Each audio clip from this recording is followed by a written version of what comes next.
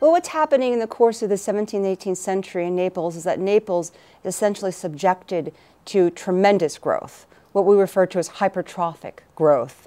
In around 1650, Naples hosts, it accommodates roughly 150,000 bodies. And by 1800, it accommodates well over 400,000 bodies.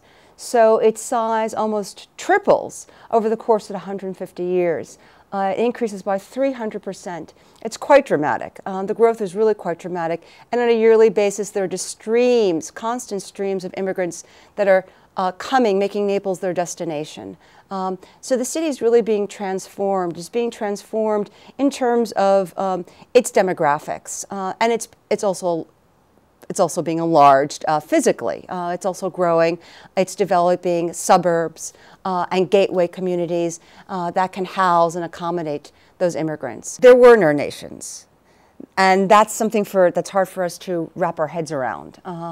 So there were kingdoms, which were largely the remnants or the outcomes of feudal arrangements. So there's a kingdom of Naples, or the kingdom of Naples itself also plays host to a number of important cities, Naples being the single most important, and also a capital, and also a test case for the way early modern cities accommodate immigrants and begin to build modern structures that can police them and also govern them. That's because in 1650, Naples had suffered a plague, and it needs those bodies, it needs the workers, it needs new people to help man its industries, produce its food, and so on and so forth.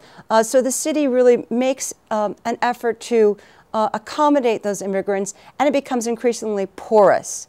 Prior to that, in 1600, when Naples was one of the largest capitals in Europe, in fact, it was the largest metropolitan area in Europe at the time, it still had walls that had true meaning. They had gates, they were shut at night, and they were a real barrier between the city and the countryside.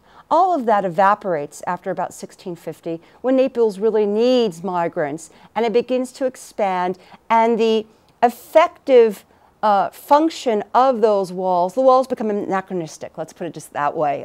They no longer serve as a barrier between the civic and the extra-urban communities. And the city itself is porous, and it's what I refer to as an open city. Local members of the intelligentsia or intellectuals, when they're describing their own city, they will refer to it as a metropolis. And by metropolis, they mean a large city that resembles the ancient splendor of Rome, or the splendor of ancient Rome, I should say. I really use it more as a synonym for the open city, and really want to restore to the notion also of the metropolitan area as a city that is open. One of the things I hope to make plain for my audience and for the audience of my book is that the idea of the nation is also born within the capital. It's because the nation itself does